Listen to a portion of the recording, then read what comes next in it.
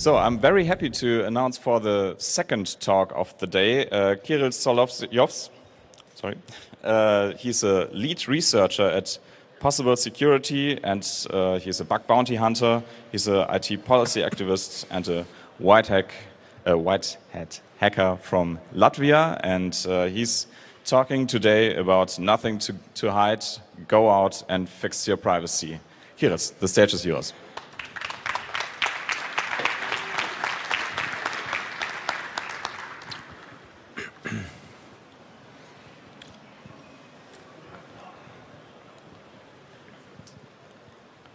Some citizens complain about being under surveillance, but they are told that if you have nothing to hide, they have nothing to fear. Still, news media regularly cover cases where citizens with unusual behavior are put on suspicion lists, even though they have broken no laws. Now, this was a quote from a news article from European digital rights newspaper, Edrogram number 300. So it's news from the future, fictional, but clearly paints a part of the dystopian future we are all headed to. Now, anyone here took math in college? Mathematical logic? Some? So you could tell me what this means. So basically what it says here on the screen is for every person that belongs to the group of criminals, that person also belongs to the group of people who are hiding something. That funky sign in the middle means from that statement follows that for every person that has something to hide, that person also belongs to the group of criminals. How many of you think this is correct? No one. Great. It's of course wrong, but it is a really common fallacy. I hear that a lot. Now, what even is privacy, though? Privacy, first of all, is the autonomous right to choose who will work with my data. So maybe I'm fine with company A working with my data, but I'm not OK with company B working with my data. Also, how the information is processed. So maybe I am OK for Amazon to process my home address to send me a package, but I do not consent to Amazon sending goons to my house to get money out of me. And of course, what information is processed. Even though I'm OK with giving my address, maybe I'm not OK with giving my phone number. But it's not only that. It's also right to decide who I interact with. That includes right to be left alone. So in a sense, privacy is also about consent in a lot of ways. Now, to illustrate this a bit better, to try to transfer my feeling to you, I created this concept of Schrodinger's video camera. Now, you may have heard of Schrodinger's cat. Schrodinger's video camera goes something like that. Imagine you just bought a new apartment somewhere in Paris. Great view, nice building. And then one day you notice that a security camera has showed up outside your window on the opposite side. It has one of these non-transparent domes, and you cannot see inside it. You cannot see if it's looking at you or not. You can't even tell if there's a camera inside or if it's completely fake. But for me, it doesn't matter. The feeling I get is terrible either way. Even if someone told me that there's no camera in there, even if someone showed me that there's no camera in there, I wouldn't feel at ease.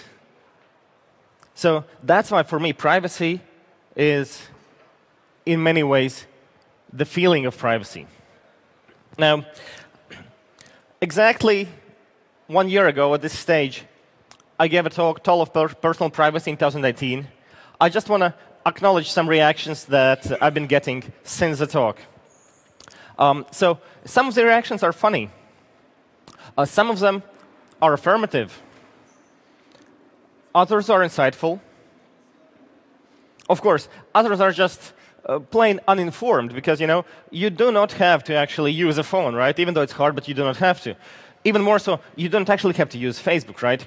But these two remaining arguments, I want to talk closer about these two. So here's a short video. Some of you may have seen it.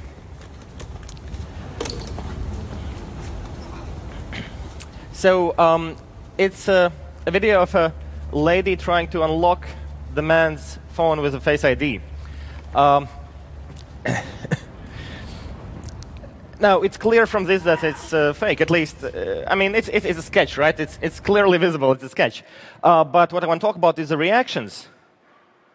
And I'm outraged by the reactions. I mean, all the main topic of the video aside, all these people here assume that since he has something to hide, he did something wrong, which is unacceptable to me. So what if you really got nothing to hide? Maybe we have people in the audience here, even though I doubt, that have nothing to hide. I'm sure we have some people like that watching the stream, not here at the Congress. So what about data hoarding? What if someone, well, say a government or a large corporation these days, maybe that's more likely, collects enough data about you that allows them to more easily blackmail you, that allows them to impersonate you? Even if that's not the case, think about herd immunity. That's a concept used in vaccinations. You should get vaccinated because some people medically can't, and you will also protect them by providing a human shield, if we can so say. The same applies for privacy. There's herd immunity in privacy. So many people not hiding anything will make it really hard for the few who actually have something to hide. And it doesn't have to be anything criminal or nefarious. Many people have legitimate reasons to hide things. And by accepting that you're OK with not hiding anything, by giving up your right to privacy, you're also helping those people that actually need privacy to give up their right as well. And of course, remember that today's authority might become totalitarian or inhumane. We see the transformation process starting in a couple Western countries right now, and I don't know where it's gonna lead us in the next years, but it may be the case. Imagine how much easier would it have been for Adolf to have committed his atrocities here in Germany if he had Facebook, if he had access to all the data. I hope that's not coming back, never. Now, what I want to talk about now is the state of privacy. I want to take a look at what's happening around the world. And what's happening around the world, of course, is there are these protests in Hong Kong going on. So this is an article from middle of this year. And people in Hong Kong, they're really aware of tracking, that their transportation cards can be used to track where they move. So they try to avoid that. We are afraid of having our data tracked, is what they say. So that's good. People are getting more aware. But it's also happening in the West. Los Angeles passed a law, basically, that all the scooter sharing companies have to share real-time scooter location data with the government. And Uber, even though I dislike their methods and trying to disobey the law wherever possible, I think they took the right stand. All the other companies actually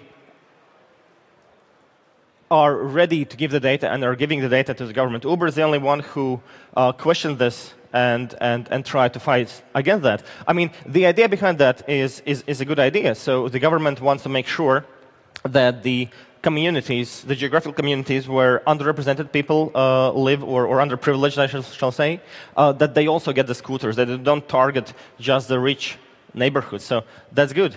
But do they really need real-time tracking for that? I doubt that. Now, my favorite topic of CCTV, of course, this is the only slide from the last year that I included here. These are actual posters, for those of you who haven't seen them, from the UK, how the government is telling you that CCTV is good. So what's new? Well, this happened. Beginning of this year, so in May this year, a man was stopped by the police. All he did, he was walking by, and someone warned him that there is facial recognition going on over there. So what he did, he pulled over his sweater, he pulled it over his face, and walked by. Police stopped him, forced him to scan his face, found nothing wrong, and fined him 90 pounds for trying to evade the facial recognition. So it's super dystopian and super creepy. But I mean, there are ways around that, right? We could use this cap, for example, and have a face of, I don't know, general secretary of a communist party somewhere. So then you're not trackable, not attracting attention, right? So there is this law in Hong Kong that doesn't allow you to use masks anymore in the protests. And it's problematic because they track everyone through facial recognition. So that's why the mask was allegedly created. The good news is it's quite relatively recent news. In November, it was ruled. Political system in Hong Kong is complicated, but Hong Kong's court ruled that it's illegal to ban wearing masks. And the full hearing in the next level of court is still going to happen in January next year. So, but currently the law is suspended. Currently, you can actually wear masks. I mean, I don't know if police actually, are okay with that, but by law you can. Now, privacy advocates, me included, have always been complaining about not being able to use public Wi-Fi without a phone number. Finally, we can. We have an option to take a selfie and upload the passport, which is terrible. Oh my God. Let's get back to facial recognition for a second. So European countries are trying to copy and paste the idea that China is doing. It's not just China, it's not just Russia. But the difference is they are asking for permission.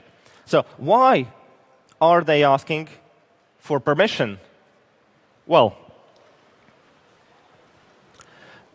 and now that they've got a negative answer, the question is, will they listen?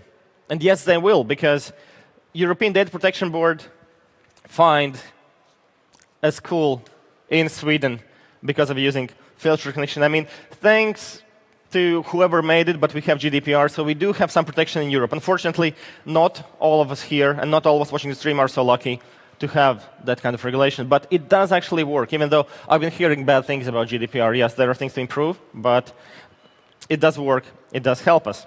Now, as you were told, I come from Latvia, and I want to share something from Latvia. This is a picture I took at a press event in Riga. So police were presenting their new vehicle, this one over here.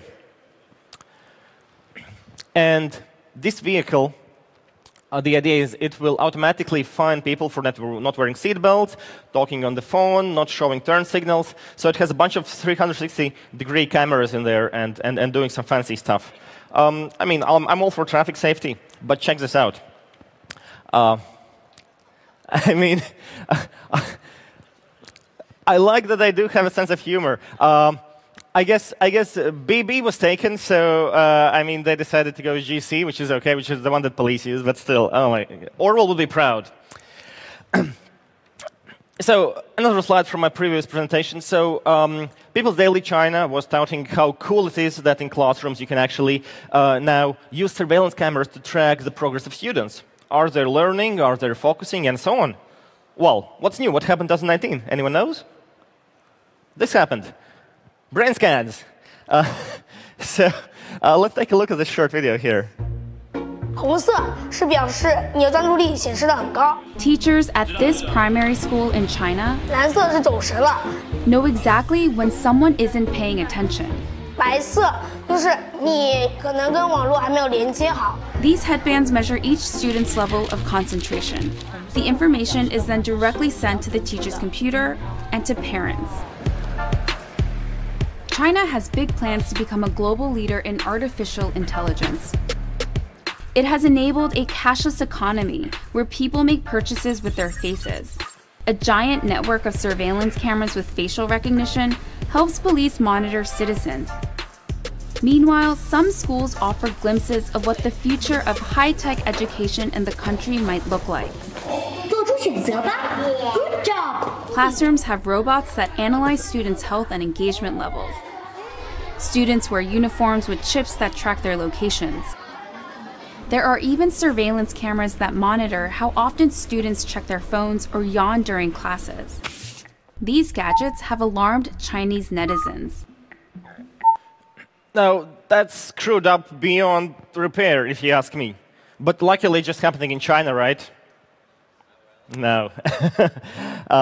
US, America.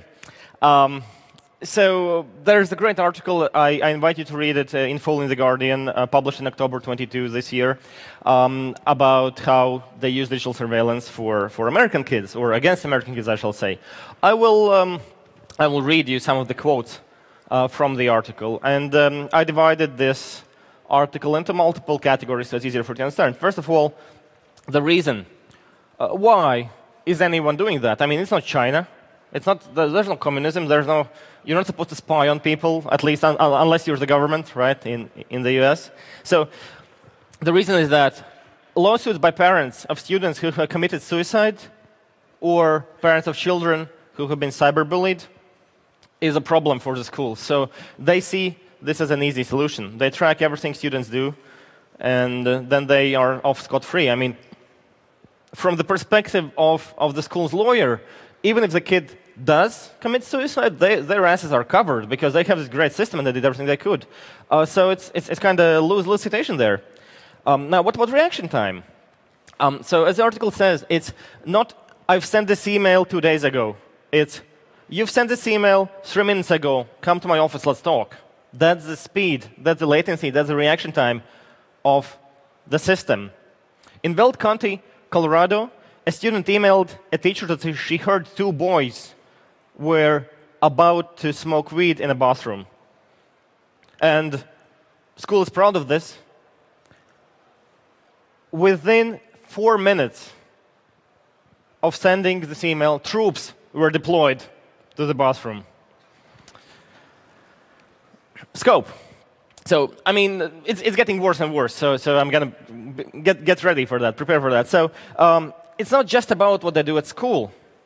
24 hours a day, whether students are in their classrooms or their bedrooms, the monitoring is going on. Of course, I'm not talking about video cameras here, but the content monitoring. Tech companies are also working with schools to monitor students' web searches and internet usage, and in some cases track what they are writing in their private social media accounts. Gaggle, which is the name of one of the companies providing the service in the US, also automatically sends students a scolding email every time they use a profanity. How is that for a chilling effect? Now, with all that, what's the justification? Some proponents of the school monitoring say that the technology is part of educating today's students in how to be good digital citizens. What does that mean? Well, allegedly, it helps train students for constant surveillance after they graduate. That's the actual quote from the justification of this system. And here's another quote from Bill McCullough, a Google spokesperson. Take an adult in the workforce. You can't type anything you want in your work email. It's being looked at. So their idea is, you know, let's do this to our kids in schools and prepare them for that. What are the effects? Of course, there are chilling effects. ACLU said schools don't post on a bulletin board. Here are the words we are going to be searching for. Of course, it forces students to be careful and to self-censor. They might not write about things or talk about things that are not, in fact, being monitored. The idea that everything students are searching for and everything that they're writing down is going to be monitored can really inhibit growth and self-discovery. That's a quote from Natasha Duerte, a policy analyst at the Center for Democracy and Technology.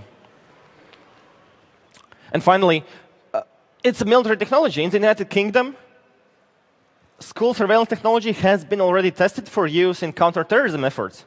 Again, I don't want to get blown up by terrorists, but I mean, I don't like all these safety processes that we have either. I mean, even here at Congress this year, we are starting to have signs: "Don't leave your bags unattended." I'm not sure how I feel about that. I mean, I thought it's a safe space here. The ACLU expert that I referred to previously said, it's certainly fair to ask to what extent we feel comfortable with technologies first developed for use in war being used against our children. Now, let's take a moment to talk about the company name, Gaggle. According to Merriam-Webster Dictionary, gag is a verb that means to prevent from exercising freedom of speech or expression. And the other definitions for the verb, to me, only emphasize the non-consensual nature of the interaction between a student, the kids, and the school. They don't have a say in that. They're being gagged, not only technologically, but also psychologically. And that's unacceptable. OK, let's talk about something else. The end of end-to-end encryption.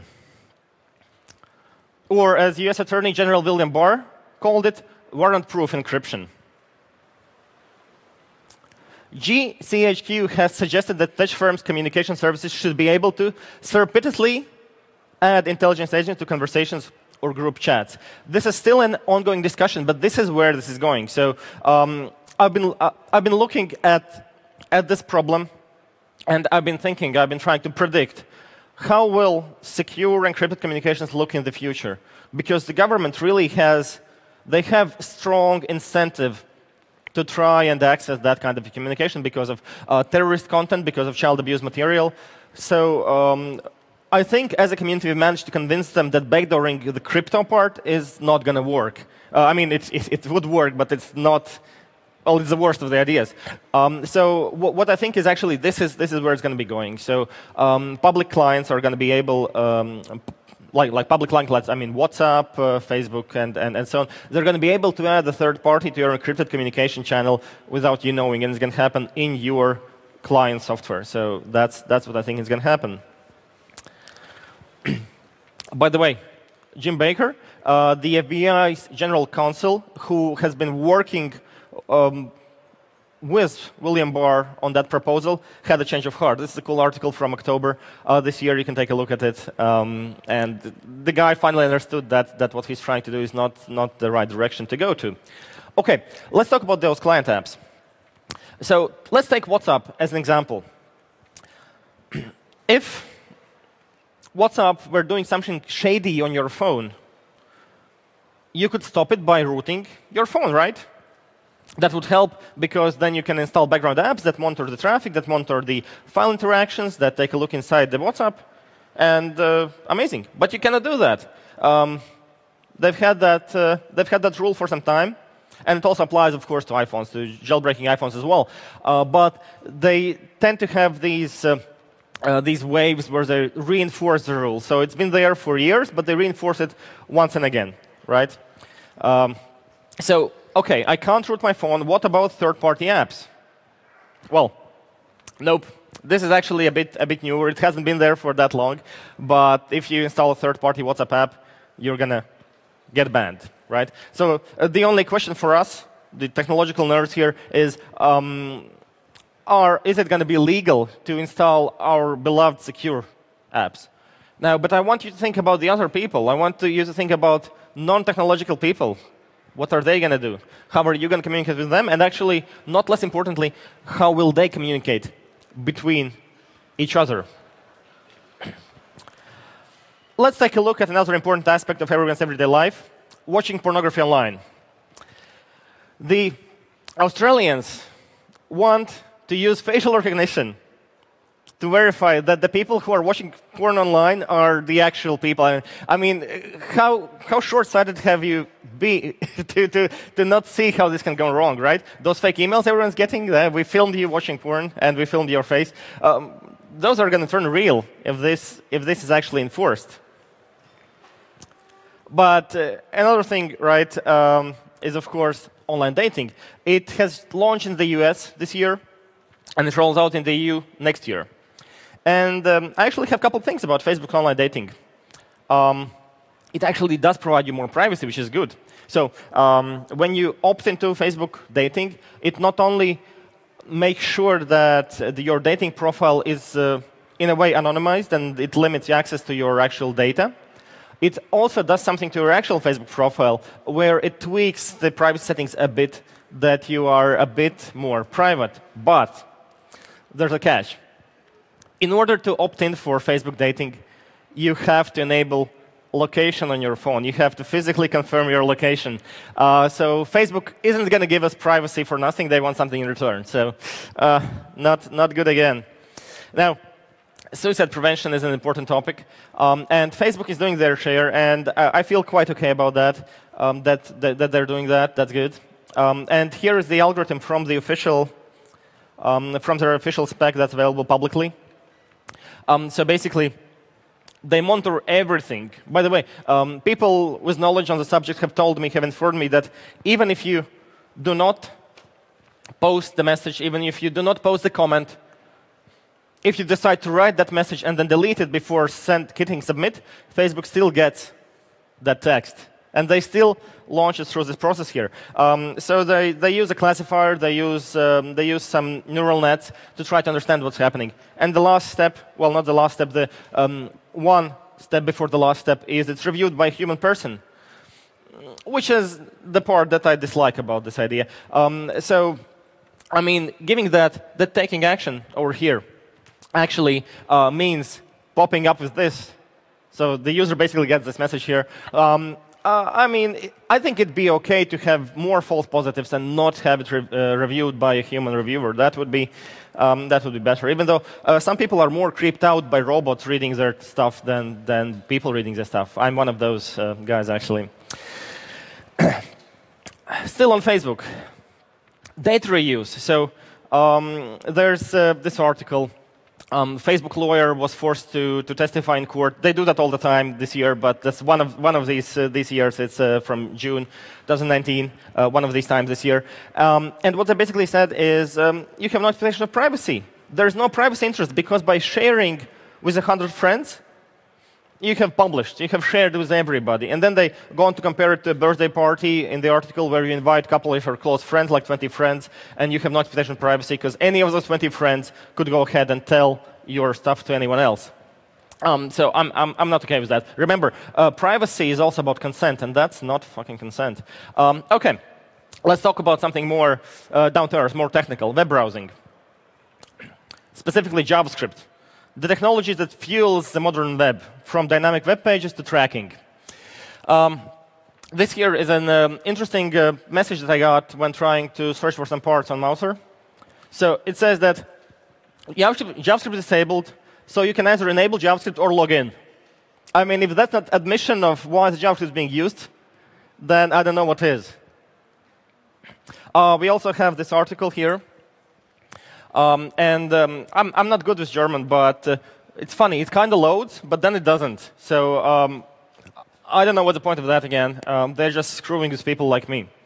I mean, I used to have to browse with JavaScript disabled to have the web not work for me. Now all I get to do is browse from Europe. That's what I get. One of the comics that I read, that is the actual comic, that part on top. Everything else is trash on my screen. And it's not just that. It's open any page on your mobile, and your screen is full of garbage, not the actual text that you want to take a look at. So this is interesting here. If you take a look at the Washington Post a bit closer, so this is what happens when you open it from Europe. You have this nice blah, blah, blah, and then you can click I agree and continue. And your only other option, if you don't agree to tracking, to give up your privacy according to GDPR, is back to all options. And if you click back to all options, what you get is you can pay to access the content. So that may be legal. I mean, Washington Post is a relatively large organization, so they probably know what they're doing here, but it's not ethical at all. Now, I'd like to spend the next 10 minutes to talk about why I do all of that. Why do I try to stay private in my everyday life? I mean, I tried to convince you at the beginning. Personally, for me, it's care for others. Even though I don't have that much to hide, I like to provide that shelter, that herd immunity for the vulnerable people that really do. But it does, so me hiding stuff, me not disclosing as much as a normal person, does tend to create some curious situations. So I have a bunch of certificates. This is not the crowd I should advertise that to. I was kind of forced to get them. Anyway, so after every time that I take an exam, I have to write them a message, because every time when I take an exam, I show them my ID, my governmental ID, my secondary ID, and they still take my photo and store it. So obviously, every time after the exam, I write a polite letter to them saying, thank you for the exam, please delete my stuff. And they do. But one time, they also said, we did. And then I asked, why the hell are my certificates gone? Why can't I verify them? And this is what I said. So, sorry, we misunderstood what you meant. So we deleted your whole account and all your certifications. And the funny part, when we were trying to resolve that, multiple times they basically asked, so tell us which certifications those were, because we deleted them all. Like, I could choose any of them. At one point, they said, OK, we restored them all. I took a look at my list, took a look at their list, and one was missing. So I told them, nope, look more closely here. Another thing happened to me. I got an SMS. Anyone still gets SMS here in the audience? Yeah, about half the people. So I got an SMS from, it didn't come from a number, it came from a spoofed source, so it's ASCII-based, crediton.lv. And what it says in Latvian is basically, hello, unfortunately, your credit request has been denied, crediton.lv. I've never, ever applied to any kind of credits or even credit cards in my life, so I was confused. Obviously, a normal person gets SMS, what do? They try to phone the fuckers. They try to understand why the hell are you spamming me, because you cannot reply to that number. So I go to the web page, which is, that, and I ask them, so what's up? And they don't pick up. So I phone them. I was about to ask them, and they don't connect, because my outgoing number doesn't exist. It's set to private. I use call ID bearing, so they don't connect. They don't want to talk to me. So, OK, the only thing I can do is I hop on my bike, and I ride over to their office. And everything is fine. Everything is solved. I arrive there. I show them my phone. They ask my phone number. I write my phone number on a piece of paper. They take it over backstage to some IT guys. And the IT guys come back saying, nope, it's not our system. We didn't send it. And I'm OK with that. I mean, I could easily have sent that myself, right? Or you could have done it. Huh? I mean, it's fair. Someone can spoof that. It happens. So I wave goodbye, and I'm out. So that's that. A week later, same number. Win a shopping cart for 50 euros if you go in your profile and renew your information. So what they do? Call them up. Doesn't connect. Look at their webpage again. Take my bike. Go there about 1 hour before the closing time. It's not open. Apparently, the opening hours in the web page are the opening hours for the phone, which doesn't work, not for the actual office. So 10 p.m., no one was there. People were there. I saw them, but they didn't open the door for me. So on my way back, I go into the petrol station. I fill the bike a bit for about €1, and I have the receipt with me. So in 2 days, I ride back again. They're open. On my way there, I fill the bike a bit, take the receipt, go there. And I show them this again. And you know what they told me? That, yeah, we looked more closely here, and we found your number. Sorry, our bad. So I told them, OK, well, it's a bit strange that you don't verify the number. Don't you have like requirements by law to verify these things? And they replied, yeah, we do, but only if we approve the credit. So you can apply with a bunch of random guys' numbers and get them spammed. So I thought, OK, that's done with you, but I have these €2 that I need you to compensate because, because of you, I was there or there, you lied to me, and now I had to take these trips here. And so they told me to send an email, so I got the email address. I went home, I sent them an email, attached the scans, and they replied, please provide your bank account number to transfer the money. I politely and honestly replied, I do not have a bank account number that I can provide to you at this time.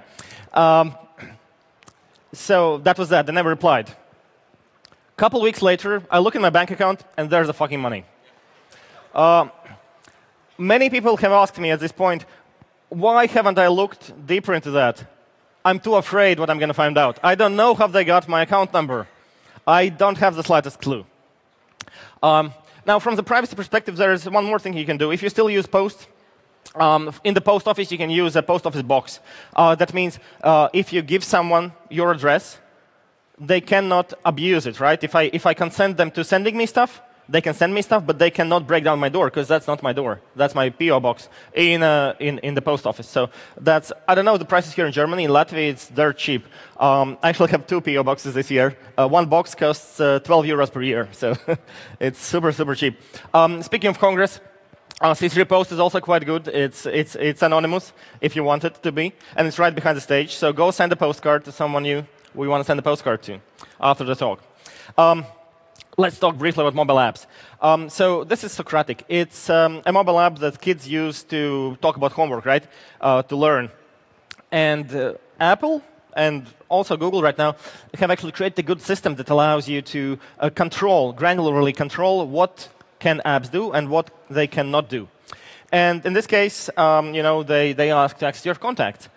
And the thing that Apple has done is they allow the developer to actually specify whatever text they want in here. They cannot delete or change anything, but they can add a text. So let's say it's only about chatting. It's only for chatting about homework. Don't worry. So naturally, you press don't allow, and this happens. Sorry, we kind of need that. So I hope there comes a day when Apple forbids apps like that block your experience fully just because you haven't given them a permission that should actually be optional. I used this taxi app called Bolt. Then they changed the branding to Bolt. And this is how it looks now. I can still use it. But if I want to press on the button, which you don't see on the screen, it's super, super dim over there, where all my settings were, my name, my phone number, my previous rides. I cannot access it unless I have GPS enabled. So why do I need GPS to access my history? I have no idea. But that's how they do it now. But still, at least it was functional until they deleted my account because I wrote a GDPR request to them to explain what's going on and why I can't access my data. They basically said, since you have lost your trust in us, sir, we will terminate your account starting next month. I mean, I still got to use it for a while. So then I switched to this other taxi that's Yandex. It may or may not be run by Russian special services. I don't know. I was using that. I took one ride. Coincidentally, it was to the airport to go to Ukraine. Coming back from Ukraine, I enabled my phone connection again. This is what I got. Your next ride can happen 2023. Welcome. Speaking of Yandex, they have privacy policy, of course. All companies doing business in the EU need to have that now. And it's quite OK. So they actually have the type of data, like location. They explain how they use it. And they explain how you can change your data or how you can withdraw your consent of them using the data. And it's all fine here. But if we scroll down further, we see those kinds of categories. And we see the reason is to improve app performance quality. And we see that you cannot use the damn app without giving the data. So, and what does data include? Amount of disk space on Android, list of installed apps on Android, device touch characteristics like model, manufacturer, operating system, sensor information. Anyone has a camera sensor on their phone? Jeez. OK, back to WhatsApp. I was forced to use WhatsApp because my friends use WhatsApp, and I have all the apps. I'm like that guy. But I don't want to be that guy that shares your phone book with the company, because then you betray your friends. So I never do that. I always click deny. So I was using WhatsApp like that, and I want to show you how I found a way to create new conversations in WhatsApp without giving access to your phone book. So here, I use my regular dialer. I dial the number I want to dial. I want to chat with in WhatsApp. I press the green button. I press the red button. I go to recent. I press on the eye over there. Then I hold the message button. Then I choose WhatsApp. The call button. Then I choose WhatsApp. Then I call in WhatsApp. Then I press the red button in WhatsApp. Then I go to calls in WhatsApp. Then I open up here, and then I press the chat. And I'm in the chat. Yeah. So that's how you could create a chat in WhatsApp. And could is not because you can't do it anymore, but because they fixed it. I mean, I still don't love WhatsApp, but now they actually fixed the button for the people, for those of us who do not have the address book. So that's something. I mean, it doesn't make them perfect, but now I don't have to do that. So that's cool. I also use these things. Do you have them here in Germany? The prepaid anonymous cards, you can just buy them in the shop. Yeah, OK. So I use these a lot since I don't have any other kind of banking cards. And if you notice, it doesn't have a name. This just says term of use 1 year maximum. So I decided that I have to be fair, and when I buy something online, I have to write as it is. So I tried to do a bunch of stuff by leaving the name on the card blank. That's just the placeholder, it's not what I wrote. And it gives nice errors, like pork bun at DNS register here gives kind of technical error, so you can work from there. But for these cards, of course, you can write any name that you want, and it just works. Now, if you take a look at this picture here, I took that in Vienna. Cameras everywhere. I don't like to waste time, so I always, on longer rides, I try to work. I open up my laptop, but I cannot work on a bus. They will see my passwords. I don't know what kind of resolution they have. I don't know if it's a 30 FPS camera or it's a 240 FPS camera. Who the hell knows? So you can't work there. And the private information on my screen, information of my customers, it's also at risk. So basically, the only place you can still work are airplanes. Even though I did see one airplane that has a camera already from the cockpit to the cabin on the door, instead of the usual analog systems that they use. So luckily, airlines want to save weight, so they probably are not going to install cameras on all seats. Even though I've seen news about some low-budget carriers installing cameras in the entertainment systems on every seat, and they actually have been confronted about that. And they told everybody that we wanna evaluate. Basically, they use different wording, but they say we want to track people like we do online. We want to see how they interact with our product. Now, speaking of airports, right? Airplanes are mostly good, but they have these things. In some airports, it's actually considered a privilege. I was coming here from Riga through the fast track, and they referred me to secondary. And the position of the thing in the Riga airport, and me going there through multiple times a month, actually suggests to me that they only use this for fast-track travelers. It's a feature, not a bug, right? You get magnetic for everyone else and pat down, and here you get this. But you can still opt out, of course, even in the UK. UK tried to ditch that. European court ruled that it's not allowed. Now, until Brexit happens, we're good, including in the UK. Around the world, it differs. My main concern is that it's not that I'm going to be seen naked. It's the artificial intelligence, the robots taking decision in a non-transparent way about me. I mean, it's going to beep or whatever anyway. Just pat me down. I'm not even talking about transgender people, because for these things, the first thing the operator has to do, they have to select the, I don't know if it's meant to be sex or gender, but they have to select a pictogram of who's going in the system. Boarding passes. Boarding passes are cool, except totally insecure. Then again, except USA, they do have a signature part where you can sign it, but they're insecure. But my problem with boarding passes is shopping, especially in Germany. They fixed something 2 years ago, and now you cannot buy a single thing in the airport without showing the boarding pass after you've gone through security. So I hate that. And what I'm going to do is I'm going to spend the Congress to work on an app. I'm going to present it in March in Insomnihack in Switzerland. I'm going to have a talk called Travel for Hackers. I'm going to talk about how to safely travel, what can you take and what you cannot take to different countries. And I'm also going to have this app. But you have to promise to only use it for shopping, not for boarding or accessing airport lounges. Anyway, using this app, you'll be able to anonymize your boarding pass, like point and click. And then you can go shop, right? Don't use it for bad stuff, or I might get thrown in jail. We don't want that, do we? Another thing. What is secure? I mean, airports, you have boarding passes, we have these scanners. Fingerprints are secure. I mean, unless you use them as your password, that's dumb. But fingerprints are good. So back, I think it was 10 years ago when Latvia started to enroll into this ICAO program for biometric passports. And before that, they just told everybody, we don't need your fingerprints, because we had no biometric passports. That's fine. Now, that changed to, we only store fingerprints in your passports. And that's an acceptable compromise. I mean, I see how that can improve travel safety. as opposed to the dumb limitations we have on the liquids that we can carry. But I have all told you the story how I tried to carry ice through airport security in Belgium. They told me it was a liquid.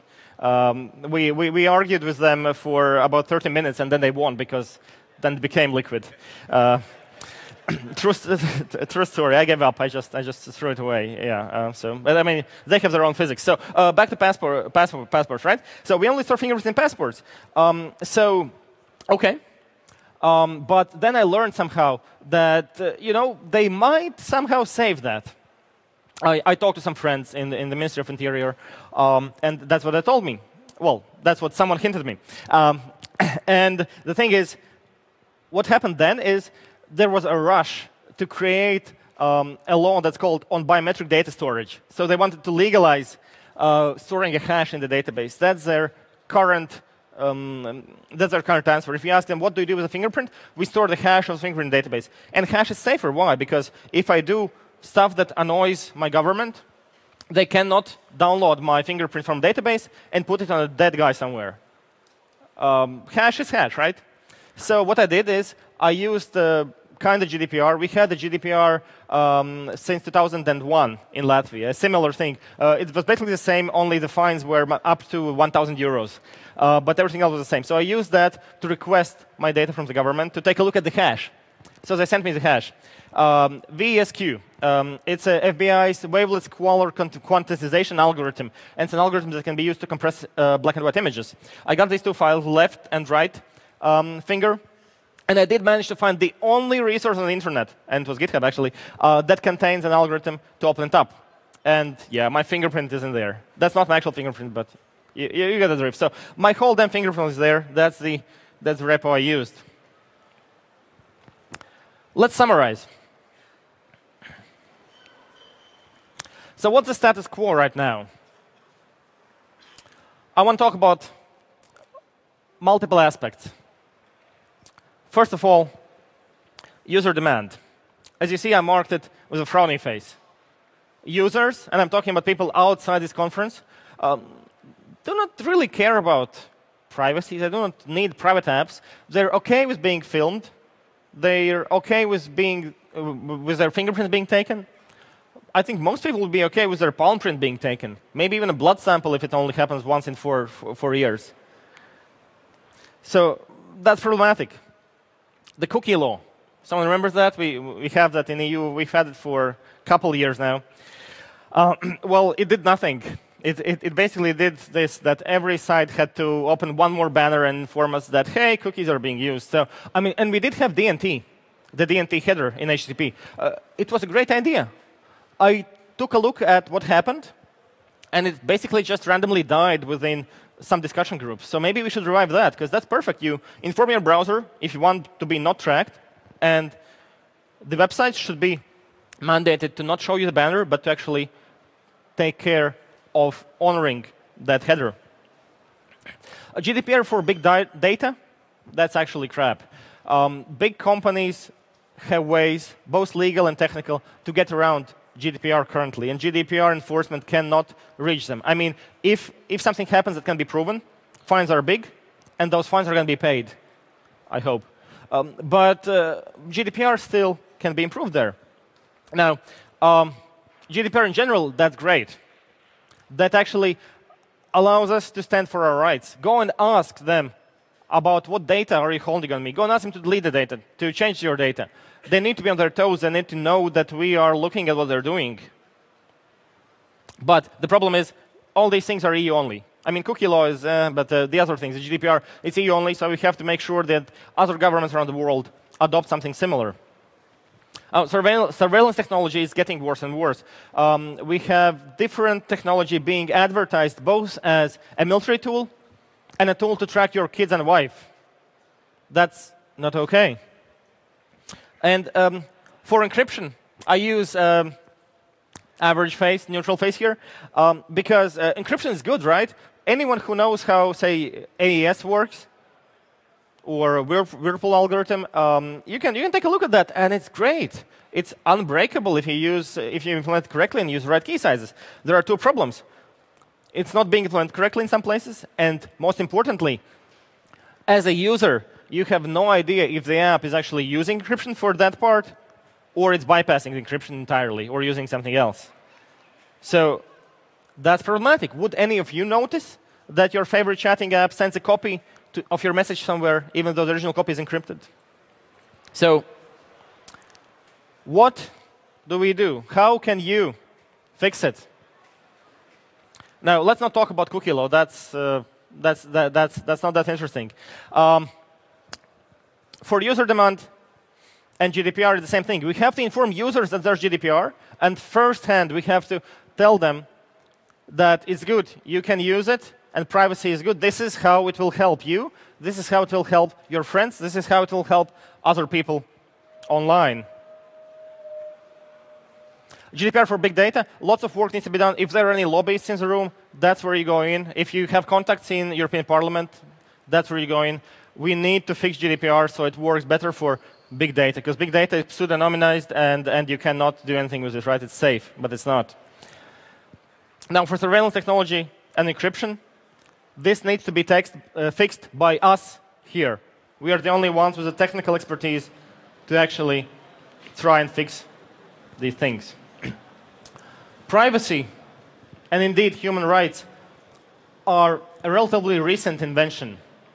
They've been among us for 100, maybe 200 years, which is why, at least in my eyes, it's even more deplorable to see corporations and governments alike hastily eating away at our right to privacy for their own benefit. Privacy shouldn't be a luxury that only the rich and powerful can afford.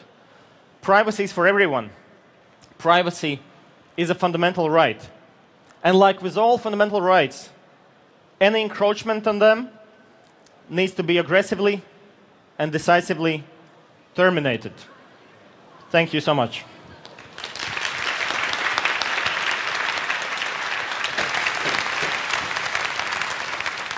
Thank you, Kirill, for your great talk. Unfortunately, we don't have time for questions, but yeah, I think there was a lot of content in that. And if you have any questions, contact him. All the details are here, so enjoy all the interaction and enjoy the rest of the Congress. Thanks.